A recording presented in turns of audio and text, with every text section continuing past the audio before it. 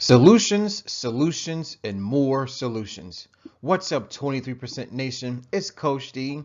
And guys, today I'm bringing you part 2 of Man Chokes to Death. Now, in part 1, we learned about a very unfortunate incident that took place during the 23% challenge, meaning it took place during the first 7 days of the month. That being said, guys, I know that someone dying is usually a very unfortunate situation, but let's be clear that whenever something unfortunate happens, there's always a silver lining. There's always a lesson to be learned. So my intent with this series of videos is to first to understand the unfortunate incident, but more importantly, we need to get to the root of the problem. In other words, we need to learn how not to choke. Okay? It's very simple. So the aim of today's video is all about education, right? So today we're going to talk about the definition of choking, and then we're also going to get into a little bit of anatomy and physiology. So for those of you who are eager to learn something today, guys, please continue to watch. So without any further delay, let's go ahead and dive right on in. Okay, now this is going to be part 2 of our video series, which ultimately will be entitled How to Help a Choking Victim. That being said, before we get into helping someone who's choking, guys, we first need to understand what choking really means, and then we need to look at the body and figure out exactly what's going on when someone is choking. Okay, so when we define the word choking, here it is. It means having severe difficulty in breathing because of a constricted or obstructed throat. Now, allow me to explain this definition a little better. Guys, the whole idea behind choking is that a person cannot breathe. That's right. So simply what that means is that air cannot come from the atmosphere into the body and into the lungs. So whenever someone is choking, they're not necessarily choking because the food is in their throat.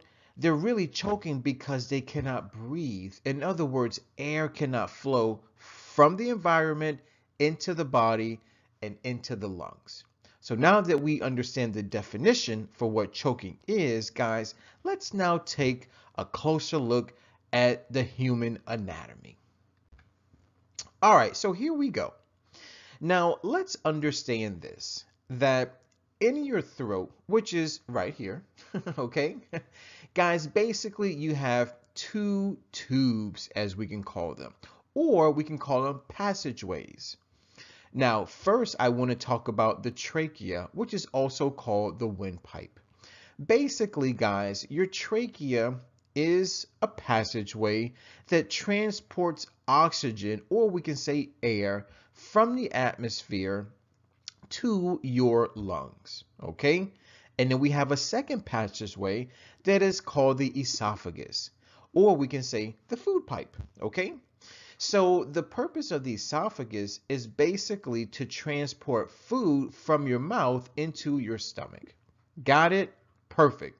Now, when a person is choking, basically what's happening is food, or it could be something that the person has swallowed. Now, oftentimes we swallow food. Sometimes it could be a coin. Sometimes it could be a little toy, okay? Because sometimes kids play with toys and they put them in their mouths when they're not supposed to. At any rate, the object, whether it's a toy, a coin, or a piece of food, and in the case of our victim, it was a slice of pizza, okay? The food was not stuck in their esophagus. Instead, the piece of food was lodged inside of their trachea, which basically cut off his air supply.